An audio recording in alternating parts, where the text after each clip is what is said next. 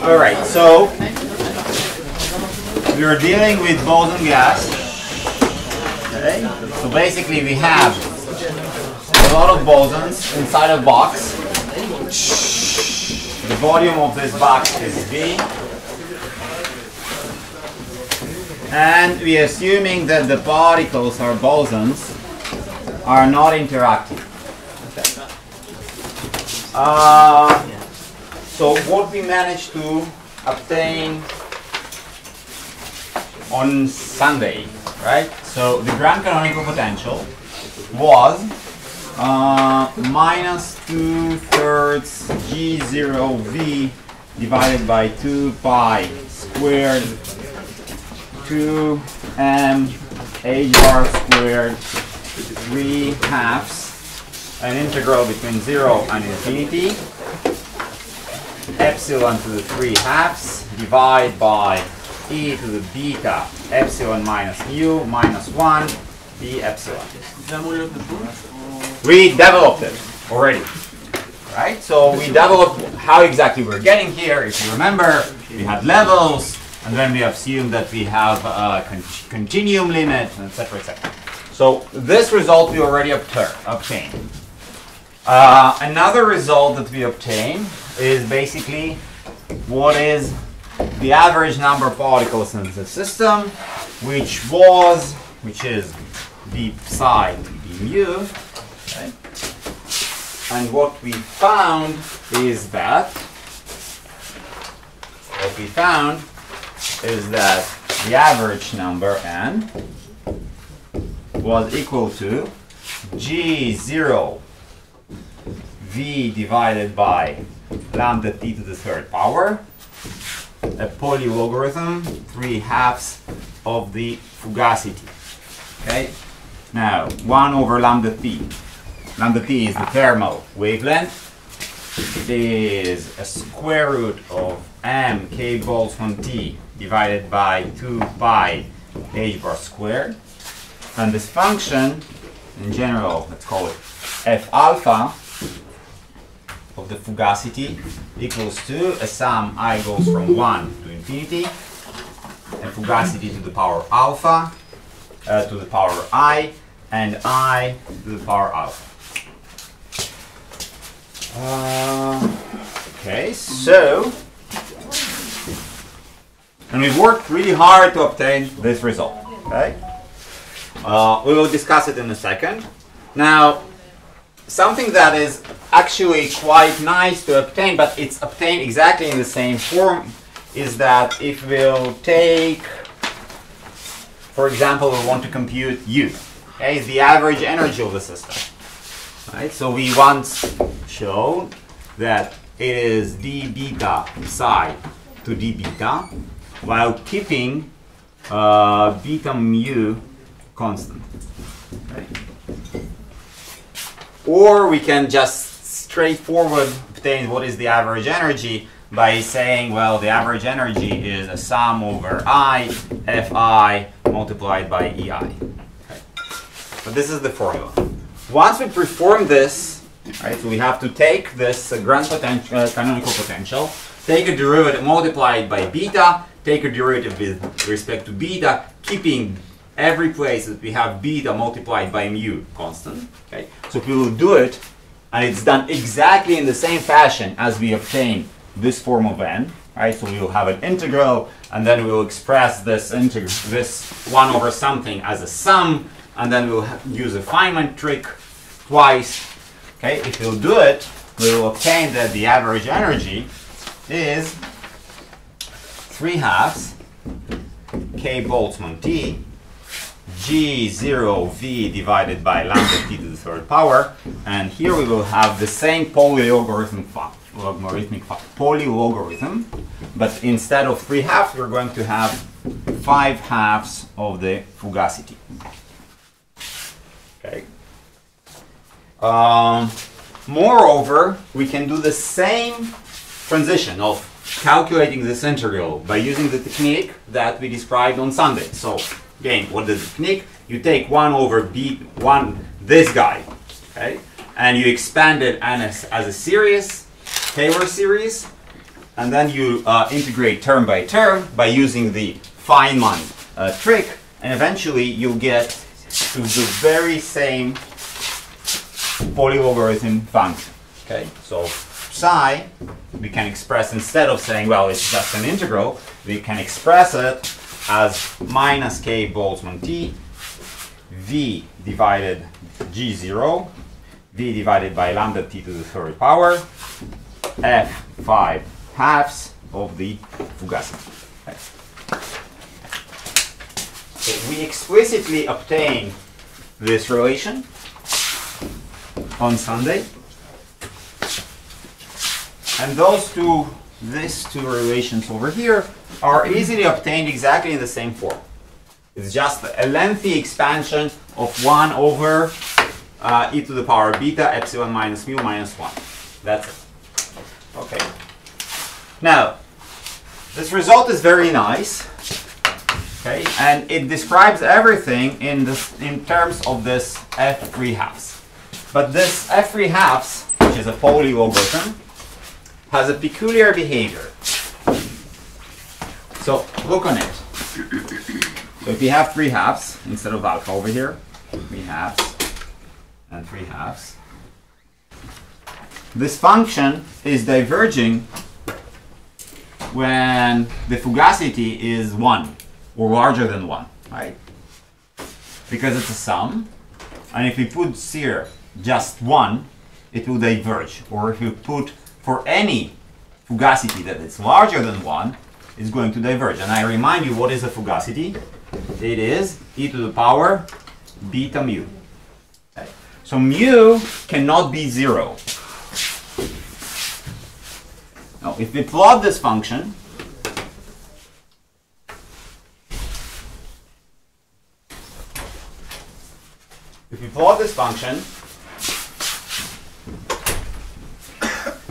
so this is f3/2 of the fugacity, and this is fugacity.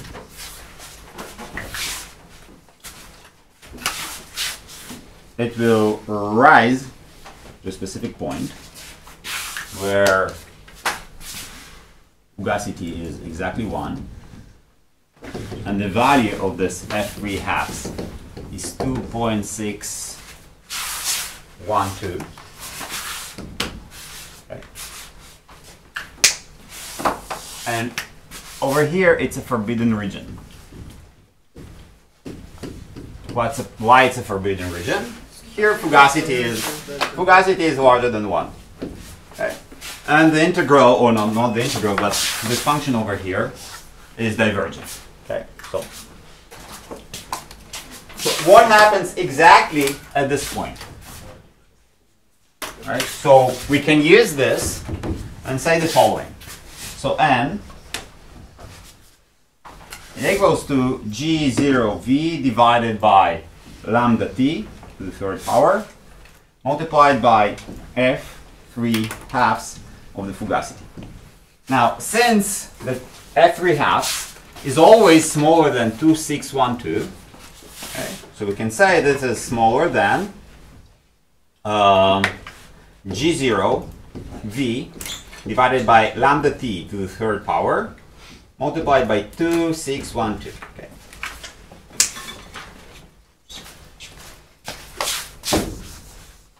Now, this is a problem. Why it's a problem? Because it limits specific quantities that we can control externally, right? Because basically what it is saying, that n, so the total number or the average number of particles that sits inside the system, divided by v, okay, multiplied by lambda t to the third power, divided by g0. All of this is smaller than 2.612. Now, we have two claims over here. First claim, this is a density, right? And we can control how many particles we put inside the box. So the particle size is fixed, the volume is fixed, and n is the approximately the total number of particles that we have inside the box, okay? And it's fixed value. And I can always push some more particles, right? So for a given temperature and given G0, I can always increase n such that, remember, look on the 1 over lambda t, it's proportional to t, or square root of t. Okay, so I can always increase this guy, right? And I will get a larger n, and eventually it will cross 2.612. There is no limit of how large this can be. Or we can say, look, we have here lambda t to the third power. So basically, this is proportional to, okay, this is proportional to t to the power of -3/2. Okay. So let's assume that I'm not putting additional particles inside the system, but I'm decreasing my temperature. Okay. So I'm getting this part is constant, so the average number of particles inside my system is fixed. The volume of my system is fixed. And then I start to lower my temperature. Okay. The smaller t becomes, the larger t to the -3/2 becomes. So in general, there is no limit for this expression on the left-hand side. It definitely, for small enough temperatures, can overcome this 2.612 limit. Okay? So we are here in a problem. Okay? Now, this problem originated from the fact that this function, okay, this function diverges. Okay? So there is a limit to our treatment over here. But physically, we see that there is absolutely nothing that relates to this mathematical limitation that we obtained. Okay? Physically, there is no problem of getting this part bigger or getting this part bigger. Okay? So something essentially is wrong in what we obtain, and the question is what it is. Now, the thinking of why it's a problem actually lies in this limit of what is fugacity. Remember, fugacity, we had the limitation, even before we obtained all of this, we had the limitation of fugacity. Okay? Because we had a limitation that mu was smaller than 0. Right? We obtained this. We calculated the average number of particles per energetic level, and the average number of particles per energetic level had to be positive, or at least 0, right? And out of this came a limitation that mu has to be always smaller than 0. This means that fugacity, okay, this means that fugacity is always smaller than 1, or it can approach 1. But that it was from the fact that we said that the first level has to be 0. Around 0, yes, around 0. The same happens over here. We assumed only kinetic energies, right, inside our system, and we assume that the lowest level is actually 0. So this limitation is okay. But there is still some sort of something that we have done wrong. right? There is a dissonance between what mass is telling us. Mass is telling us, well, everything here is limited. And physically, we can understand that we can lower the temperature and we can fix these numbers to be high enough or small enough. It's something that can be done in a lab. So what have we done wrong? That's the question. We understand that something is wrong, and now we have to basically find out what exactly we have done wrong. So let us go back a little bit and inspect our assumptions. Right? So the assumptions were we have free particles, not interacting particles, so that is fine. And we have a continuum limit, right? So this is the energy. And we assume that all the levels are continuous.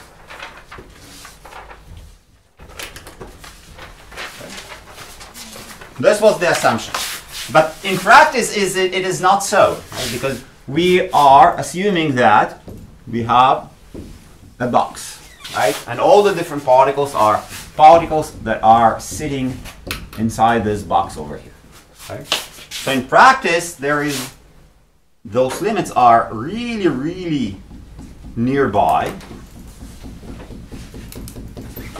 and that's not exactly continuous. Right? Because if the different particles do not interact, okay, we don't really care.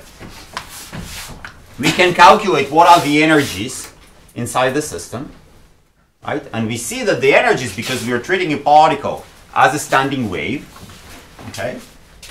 Because otherwise it will run out of this box. So it's a standing wave with a free kinetic energy.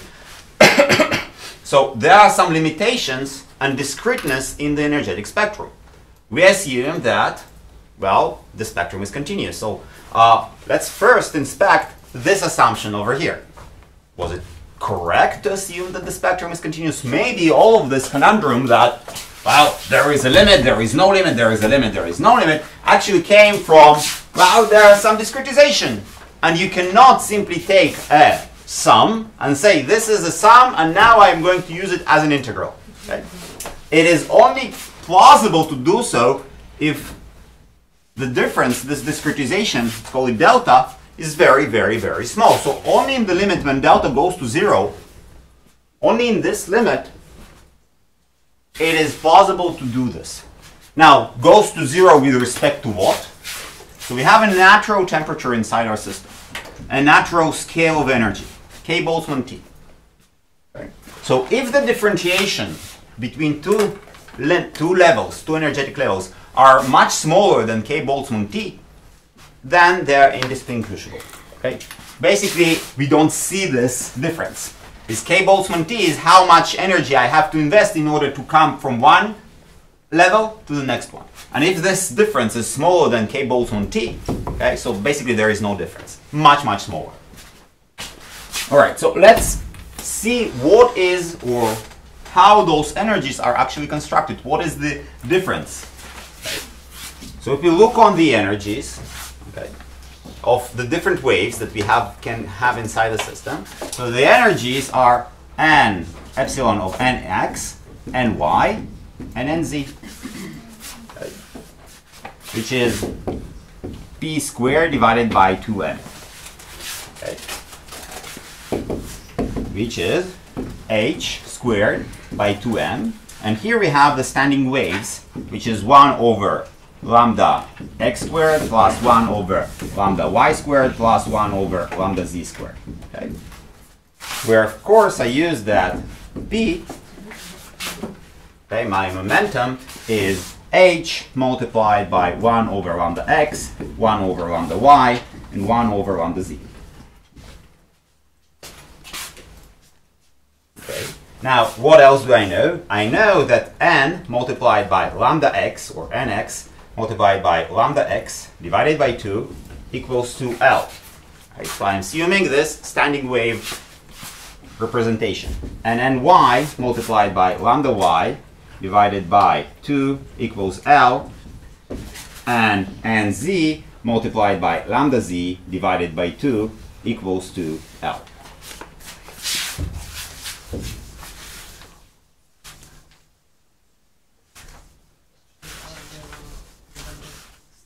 Yes. Lambda, it's the wavelength? Yes. Yes. Lambdas are the wavelengths. So I'm assuming my particles are waves, and I'm trying to describe everything in terms of waves. The particles are free, so this is p squared divided by 2 is always correct. What is b? B is always related to the wavelength of the particle. Okay? But haven't we already considered this with the density of states? Yeah. So maybe there is wrong. Maybe I was wrong. I told you that the density of states, if I have waves, right? But I can go backwards and say, well, I assume that everything here is continuous. But maybe the different nx is different energetic levels, okay? They are far away from each other. The density of states already considers this energy of standing waves. Exactly. But how do I consider in the density of states? What I exactly do? I consider that I have such and such amount of n's, and I make a derivative of this, right? Now let's assume that the energetic levels, so here I have one energetic level, and here I have another energetic level, and then I have another energetic level. So I count all the number of levels that I have. I take a derivative with n. I will get a number, and then I say this is my density. Okay, this is mathematically fine, but if those differences here are larger than k Boltzmann T, then the spectrum is not continuum, and this is nonsense. Right? So density, we calculated it correctly. This was fine. The problem is, can we use the density? Is our system truly a continuum system? Maybe it's not. Right? So it's always not continuum. There is always some differences when we are treating those free particles. There are always some differences because of the discretization that comes from the fact that we have zero boundary conditions. But the question is, are those differences larger, smaller than kBt? How large they are compared to kBt? All right.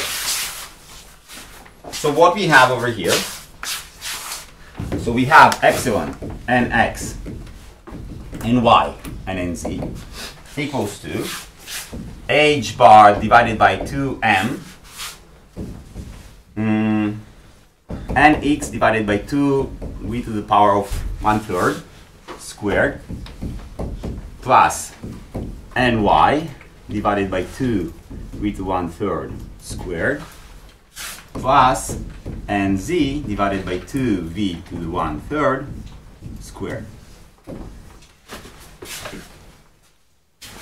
Or in general, it equals to an x and y and z.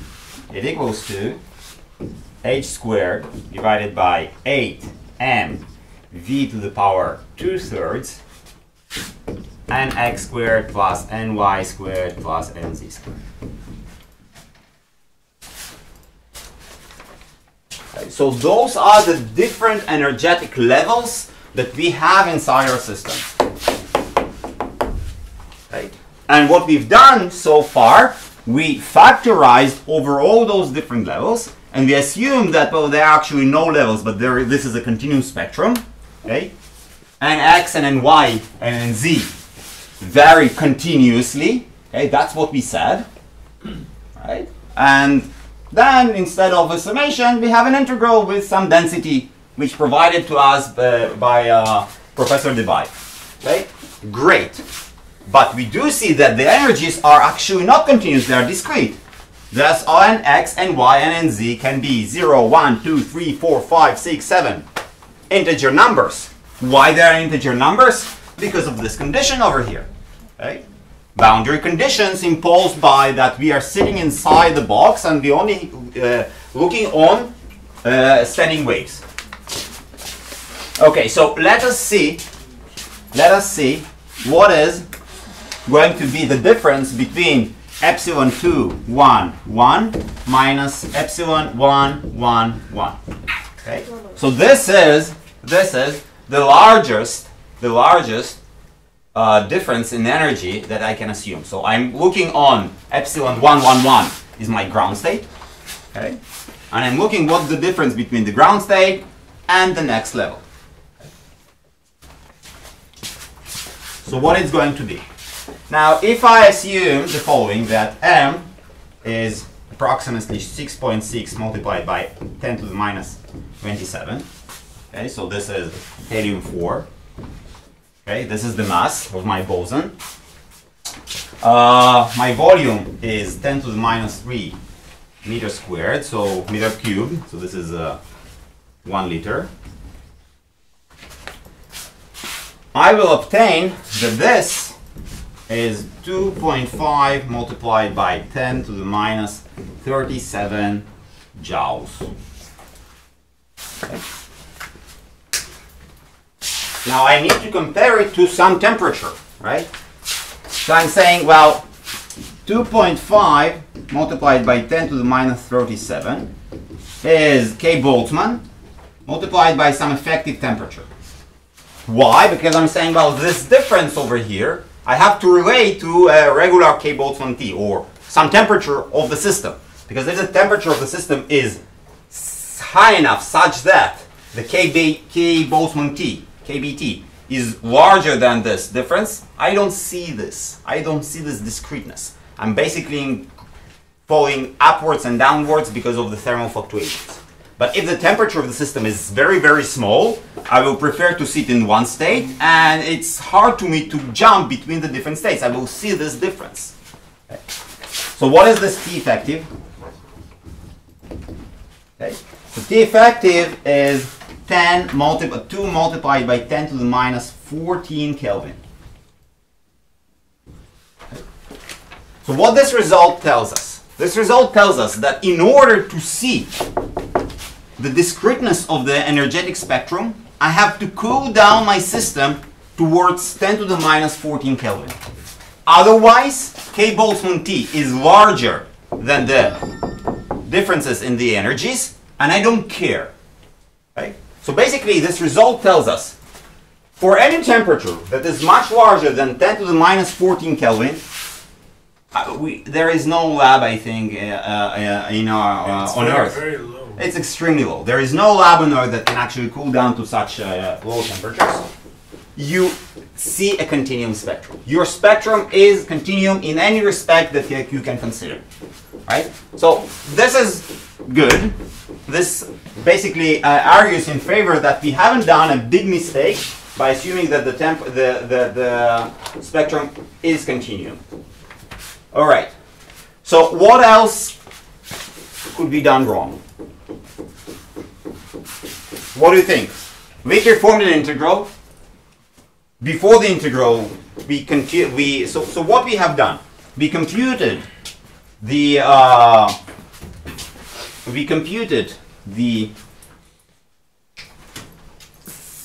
grand canonical potential for a discrete system that have a discrete energetic states or discrete energetic levels. All the levels were uncorrelated, so basically we proved that there was a factorization. That was correct.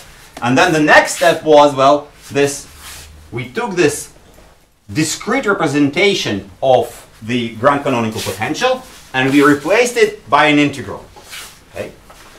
There is nothing wrong to doing so because those levels, right, are continuous because our temperature is not 10 to the minus 14 Kelvin. Okay? It can be small, but it's not 10 to the minus 14. What else, where else we can obtain something that is an error, something that is wrong to do? That we haven't considered the zero energy level. Okay, so what happens at the zero energy level? What happens over there? What is the average number? This is a good assertion. So what happens at the zero energy level? Which is when nx equals 1, 1, and 1. What happens over there?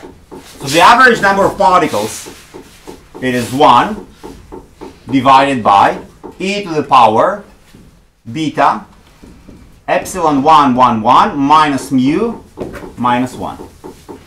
Right? This is exact and correct. Okay. All right. Now, we're working, so we know that something strange starts to happen the moment that mu approaches 0. Okay. So basically when this difference between epsilon 1, 1 and minus mu is small, something peculiar starts to happen. Okay? Something peculiar starts to happen. So let's see how this n0 behaves in the limit when epsilon 1, 1, 1 minus mu is very small. Okay? So n0 in the limit that beta epsilon 1, 1, 1 minus mu is smaller than 1, okay? In this limit, what happens is that all of this is 1 plus beta epsilon 1, 1, 1 minus mu minus 1. Okay? So I basically took this exponent and then expanded it in a Taylor series where I'm looking only on the first term of the Taylor series expansion. Okay?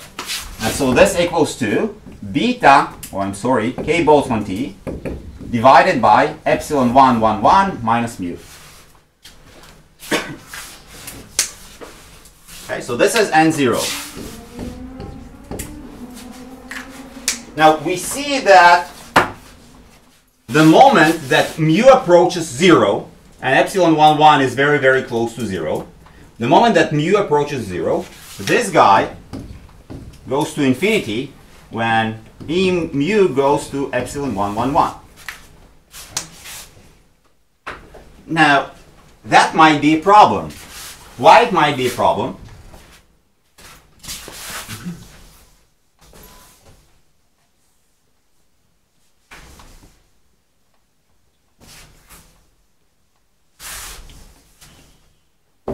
Let's assume that we pile up all our energetic levels in this direction. So this is energetic levels.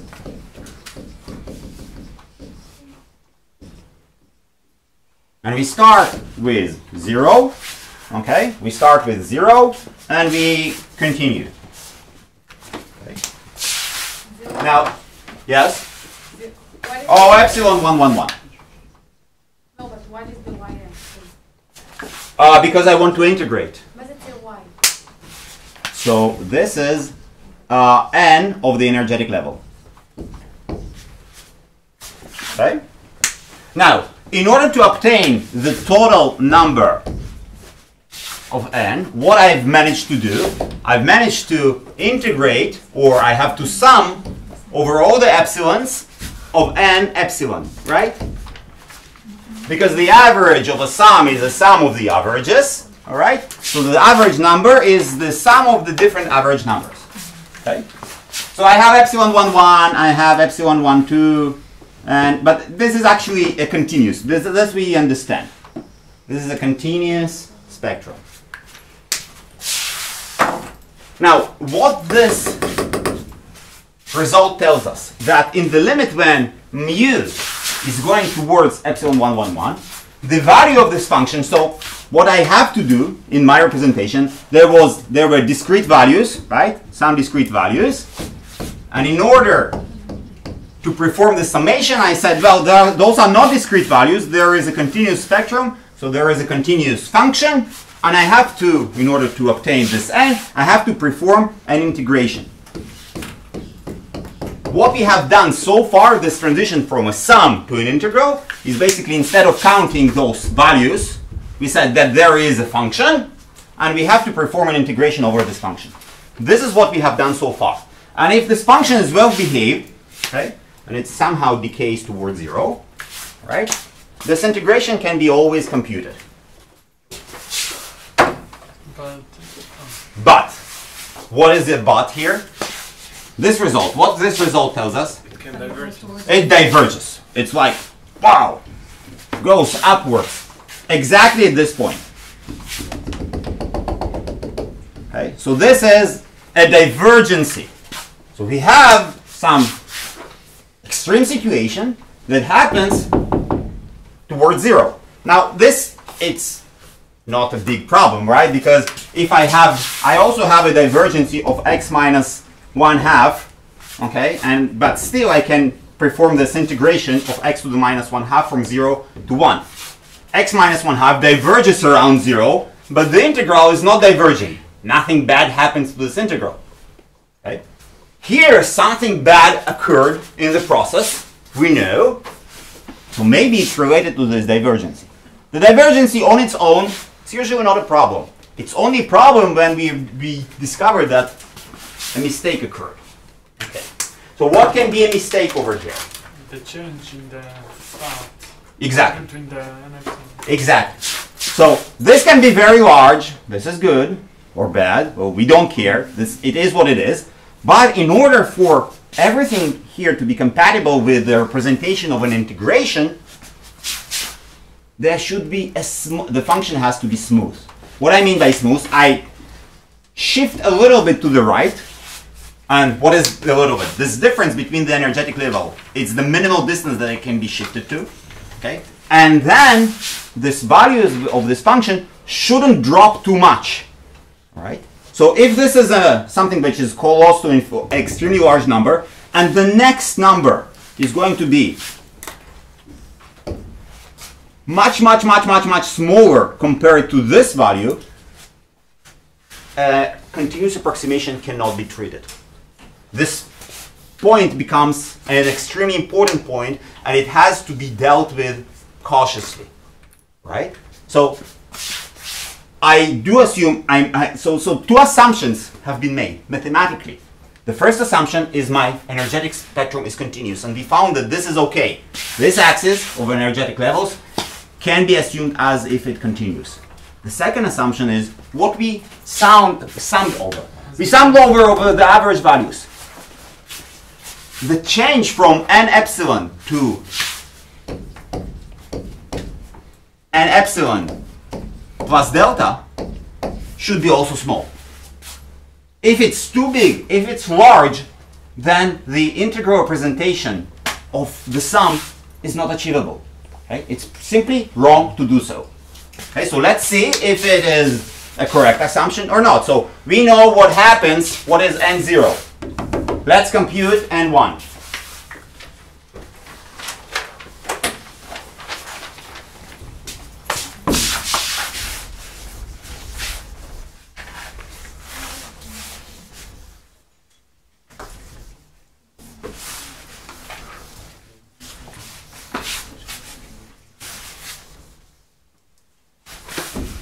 So let's compute n1.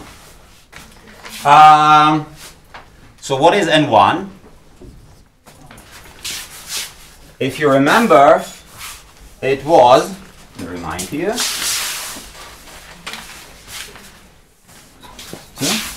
So n 0 plus epsilon. Okay, so the next level, the next possible level on the axis of energetic levels. Okay, it is 1 over e to the power beta epsilon 2 1 1 minus mu minus 1. Okay. So this is the lowest level average number of particles. This is the next level number of particles. Okay. Now again we are doing this approximation, which is beta epsilon 2 1 1 minus mu smaller than 1. Okay, so basically I'm taking this integral, I Taylor expand it up to the first correction. Okay, so this is 1. 1 plus beta epsilon 2 1 1 minus mu minus 1. Okay, which is exactly equals to 1 over beta, let's write it over here, K Boltzmann T, epsilon 2 1 1 minus mu. Okay, I don't know exactly what mu is, right? I don't know what exactly mu is, but I can write it down as K Boltzmann T, epsilon 2 1 1 minus epsilon 1 1 1 plus epsilon 1 1 1 minus mu.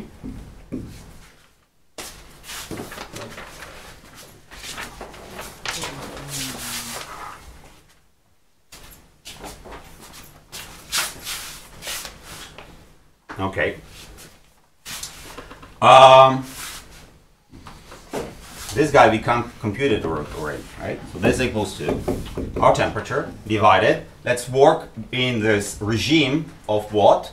Of epsilon 211 minus epsilon 11 divided by K Boltzmann. We know what this guy is, right? It is 10 to the minus 14. Okay? So this value is 10 to the minus 14 plus epsilon 111 minus mu divided by K Boltzmann. Okay? So we basically have to calculate what this guy is. Epsilon 11 minus mu divided by K Boltzmann. So if we do it, as we already have done it, this guy is 10 to the minus 21. Okay. So we have two terms here. The difference between the energetic levels, okay, which is 10 to the minus 14. We can say, wow, that's an extremely low number. Okay. But this number is much, much, much, much smaller. Okay. So basically what we obtain is the following.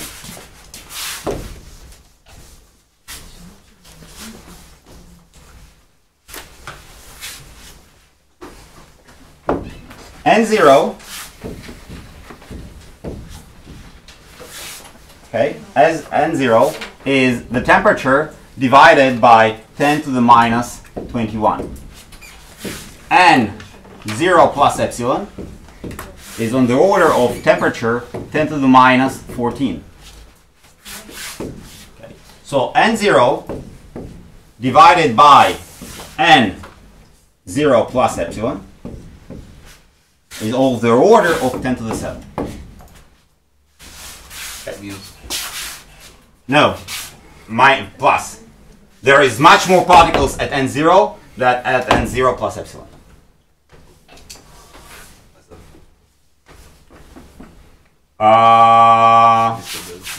No, it's fine. The minus cancels out when you move the 10 from the denominator to the numerator. Okay. So this difference is 10 to the 7. 7 orders of magnitudes drop in the value of the function. Okay?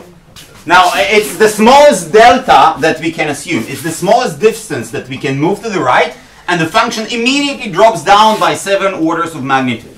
Okay? The approximation, or the integral approximation, is simply impossible. Okay? That's what it means. That's exactly what it means.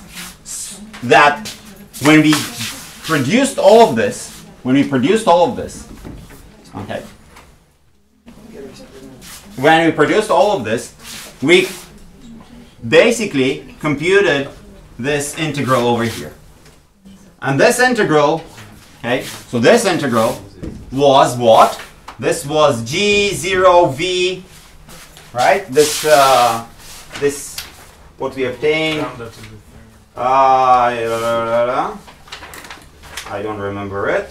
Okay, so here it is. So this is G0V divided lambda t to the third F3 halves of the fugacity. This is the integral. But what actually happens is that exactly at 0, at the lowest energy, there sits something that we can call a delta function. Right? There is a specific delta function that sits over here. This is the best approximation that I can imagine. Okay? The spectrum here is continuous. But there is one special point, which is the lowest level. Okay? Which is the lowest level where at some kind of delta function that is sitting. So I cannot simply integrate everything and say, well, it's a continuum. I have to treat this function explicitly. Okay? I have to look on this function and say, something weird going on here. Right? And it looks like a delta function.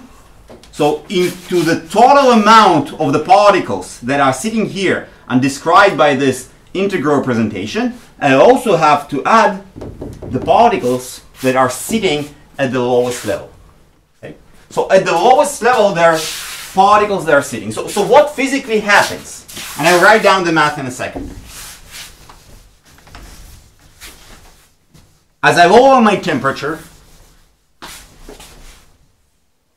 at some point, so let's assume that what we know. We know that N equals to G0V divided by lambda t to the 3 F3 halves of the fugacity. Stas, megrakd el ammóniak vele? Egyszerűen Steinnek van. Yeah. Okay. So I lower my temperature, and at some point, I'm reaching temperature such that N divided by V lambda T to the third divided by G0 equals exactly F3 halves of 1, which is 2.61. Okay. And I can call it a critical temperature, right? Like a critical temperature that we had for phase transitions once before. So I lower the temperature, this N described very well, okay, by this function over here, and everything is fine. At some point, I reach this critical situation, okay, that is satisfied by this equation over here. So there is a specific critical temperature. The average number of particles is fixed. The volume is fixed. The degeneracy is fixed. The only thing that I change is temperature. And I lower my temperature, and I lower my temperature. At some point, this becomes large enough such that all of this equals to 2.61. And then something extreme starts to happen. So it's exactly like a phase transition that we've seen before. What starts to happen? We know that as we approach this limit, On the particles go. epsilon goes to 1. It means mu goes towards 0. So the chemical potential starts to approach the lowest energetic level. Okay, so if we plot the levels over here, here is 0, or epsilon 1, 1. Okay. And mu is somewhere over here. This is mu. Okay. Remember, the chemical potential is a function of temperature, and it grows. We've seen it before. It grows as a function of temperature, or lowers as a function of temperature. So for the fermions, it's going towards 0. The same happens over here. Okay. So we decrease the temperature, and this mu is approaching to epsilon 1, 1. It's approaching and approaching and approaching. Now what starts to happen? We know that what starts to happen is that N0, the average number of particles, it is approximately K Boltzmann T divided by epsilon 1, 1, 1 minus mu. Or let's write it down exactly. N0 equals exactly to 1 over e to the power beta mu minus 1. And I assume here that my lowest energy, this epsilon 1, 1, is so small that is approximately 0. Right? So what happens when mu approaches 0? The exponent approaches 1, so this guy starts to explode. It starts to diverge. There's a lot of particles that starts to accumulate exactly at this lower level. This is why we have something that we call the delta function. Okay? But there is a but. What's the but? We know that N0 is always smaller to the total number of particles that we have inside the system. Okay?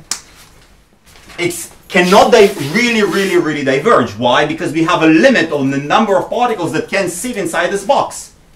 Right? Because we put a specific number of particles inside the box, and the total number of particles that sits on the lowest level cannot overcome this total number of particles. It's impossible. So what happens? We lower the temperature. There starts accumulation of particles on the lowest level. But nothing really bad happens on the next levels. Right? So this is why we can say here is some sort of a delta function that describes the accumulation of the particles on the lowest level. But the next level is protected by this 0 energy level. Why? The particles accumulate only there, and nothing bad happens in this whole region. Okay? So if I want to describe to you schematically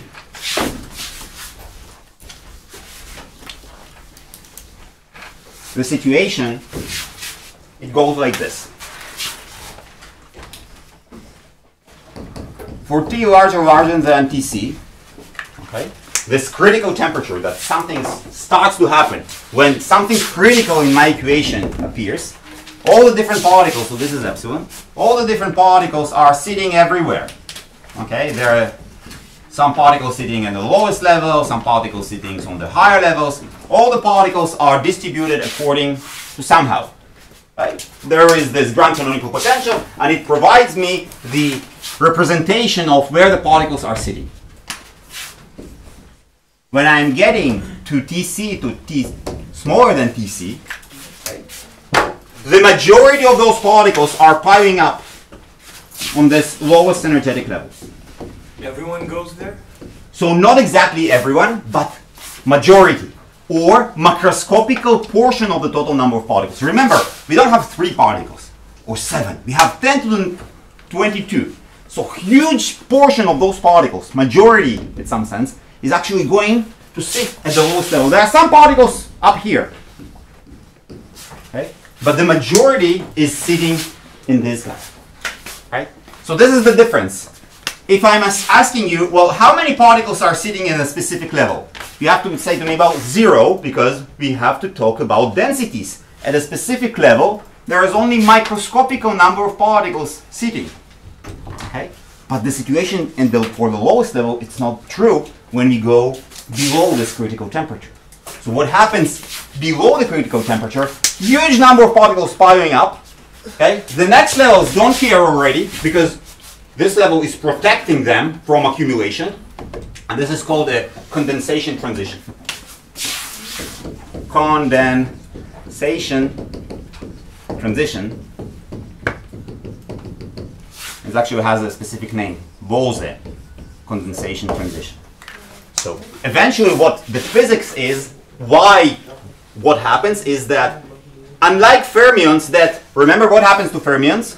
They pile up on top of each other because there is a Pauli exclusion principle. They have to pile up. Bosons act completely in the other way. They do not pile up on top of each other. They just lie down in one single row, and they prefer to be exactly at the lowest energetic state. And this is what creates all the interesting phenomena. How exactly we define this Tc and how we treat the situation below the critical transition, we'll do it tomorrow. Sorry for taking your time.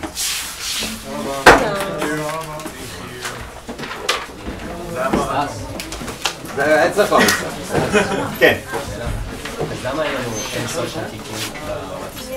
כי כמה חלקיקים יש לך במערכת? כמה שהכנסת, נכון? אז אתה לא יכול למלא את זה עד אינסוף. באיזשהו שלב כל החלקיקים שהכנסת לתוך המערכת יהיו שם, ובזה זה ייגמר. נכון? יש לך, ה-N הזה זה מה שהכנסת לתוך המערכת. ה-N הזה. זה מה שהכנסת. וזה לא יכול להתבדר. הכנסת 10 אז יש שם 10. הכנסת 10 וחזקת 22 זה מה שיש. כן, הליום 4, זה יהיה, יש לו גם 4 אלקטרונים, הוא יהיה בוזון. אתה צריך מספר זוגי של אלקטרונים, ופרוטונים של אלקטרונים, כן, אתה רק צריך מספר זוגי של אלקטרונים, אתה צריך משהו שהספין הכולל. כן, כל פרוטון יחשב בוזון. אתה צריך, כי הספין הרי הוא מתחבר, נכון? אז בגלל שבכל אלקטרון יש ספין פלסי, אז נניח יש לך משהו עם ספינים פלסי. לא, זה יהיה חלקיק שהספין הכולל שלו הוא שלם. וזהו. הוא בוזון? כי כל חלקיק עם ספין שלם הוא בוזון. אבל רואים את זה, את התופעה הזאת רואים. משתמשים בזה? בטח. אז יש, ברגע שהם יושבים כולם, נוצר לך מצב קוונטי כזה מגניב, אז יש חומר שהוא נקרא סופר פלואידיטי, כלומר זה חומרים שיכולים לזרום בלי התנגדות, או סופר קונדקטיביטי, זו זרימה של חשמל בתוך חומרים שאין שום התנגדות בכלל. שהם לא מתחמם, כאילו הם לא... לא, אם אתה תחמם אותם זה ייהרס, כי יש לך TC. כן. אבל אם זה קר מספיק, אז יש לך הולכה של חשמל בלי שיש לך התנגדות בכלל. כי בעצם, מוליכה, בגלל שיש לך גאפ כזה שנוצר והם לא רוצים לעבור למעלה. הם כולם יושבים ברמה התחתונה. יש לך רכבות כאלה, מגלה. כן. נכון? פיתחו את זה בשאלה. כן. איפשהו רכבות כן, טורפות. כמעט אפילו חיכוך הטכנולוגיה כבר די מפותחת, אין כמעט קווים שעושים את זה. כן, יש את זה ביפני. הם עובדים על זה עדיין, עשרות מיליארדים. מאיפה אני